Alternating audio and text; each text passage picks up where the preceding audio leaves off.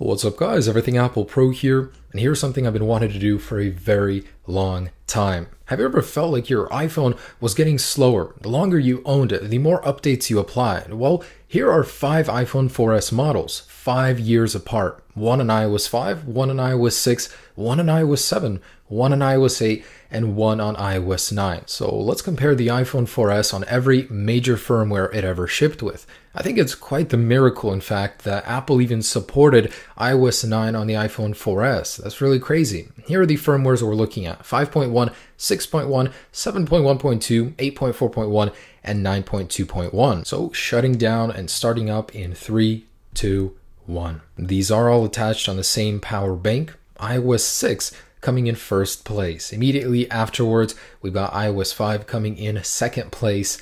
And we're going to have to wait for the rest of these. I'm not going to cut this portion of the video. I want you to see really how long it takes for the newer firmwares to boot up. Is it justifiable for those features? Who knows? But iOS 7 is next, and that leaves 2 firmwares. iOS 8, which comes in fourth, and iOS 9 comes in last in a very long time. I mean, man, did the iPhone 4S get slow as the firmwares went on. So there it is. Next, here is the app switcher. Now you'll notice to activate it on the older firmwares, it's faster. To use it productively, it's actually better on iOS 9, iOS 8, and iOS 7. We have a visible delay on the notification center going down the spectrum. iOS 9 is slower. Control center isn't available on the first 2, but visible delay there as well. Spotlight search, visibly slower on iOS 8, 7, and 9. Siri begins listening the fastest on iOS 5 and 6, then iOS 9, then iOS 7 and 8. Surprisingly, the newer firmware isn't better here. Actual response time to your question is better on the newer firmwares. This is a server-side thing here,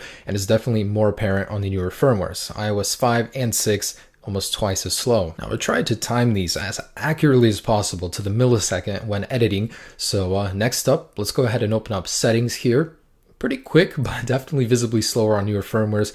Submenus also slower, and this is timed, extremely precisely. I tried to be as accurate as possible. It may not seem like much, but these delays do add up throughout your day, throughout your month, throughout your year. That's going to add up to hours of time. It's important to have a fast loading camera. You don't want to lose that shot. On iOS 5 and on iOS 6, those are the absolute fastest. When we slow it down, we can see that it focuses and it actually is available to take pictures, I'd say half a second to a second faster. And while a couple milliseconds, half a second might not matter on other applications, here it matters a lot. And as it gets slower, that worries me. I don't like that. Even though a lot of us don't use 4Ss, it's still there. So next up, Maps. Even loading the application was a lot faster on older firmwares. But when we actually want to get directions, let's say to Voodoo Donuts here in Portland, Oregon, when you actually type the directions and then get directions to the area, definitely a lot faster and more responsive on older firmwares. Of course, you don't have the new fancy features like iOS 9, near you locations and all that, but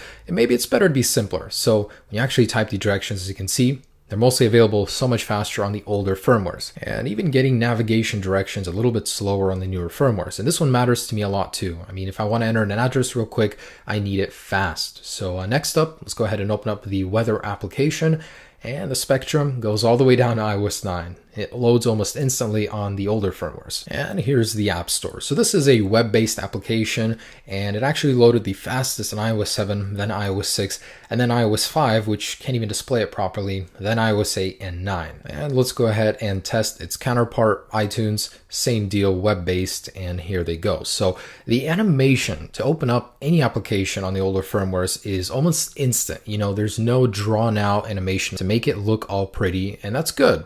So actually loading the iTunes store doesn't work very well on iOS 5, and on iOS 8 and 9, oh man, does that take a while. So eventually iOS 9 loads, and then iOS 8 after a little nudging here. Now these are some of the heaviest applications available on iOS, so let's try something a little bit lighter, something you're going to be using several times a day: messages.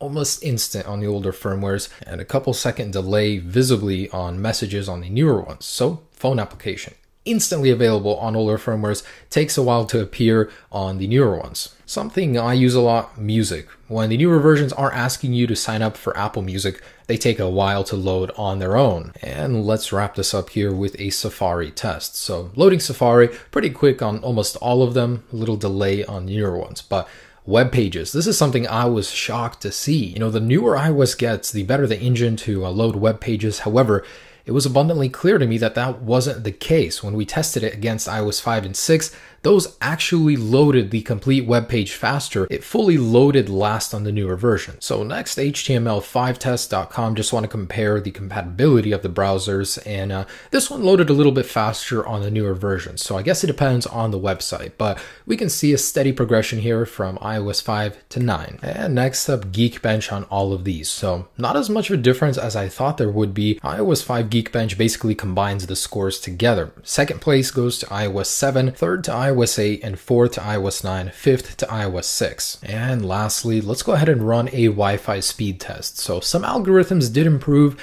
in the newer versions of iOS, and it's apparent here that the actual Wi-Fi speed for download is faster from the same distance from the router. So that's definitely a good change for once in the newer versions. And the very last comparison I wanted to show you, nothing very accurate or scientific here, but I just wanted to say that typing on newer versions of iOS on the smaller, older phone has become so frustrating. It's so laggy, and sometimes when you're loading something and typing at the same time, it's almost unusable. But guys, there you go. That is my comparison of the iPhone 4S throughout its lifespan. It's going to receive one major update, iOS 9.3. Hopefully that'll fix some slowdown issues, hopefully get some of that speed back. But I just wanted to say this video took me all day. It was extremely frustrating, and to find these phones on these firmwares was almost impossible, but I did it. So thanks so much for watching, guys. I really appreciate it. Stay tuned for many more videos.